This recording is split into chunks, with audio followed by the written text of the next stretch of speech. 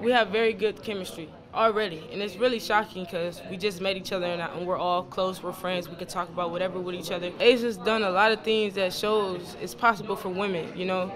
I feel like she's going to be a millionaire one day, and a lot of people say that women basketball players can't be a millionaire, and I feel like she's going to be an example of one that can be. You know, she's doing very big things, so that's another role model that I look up to, and I see her doing great things.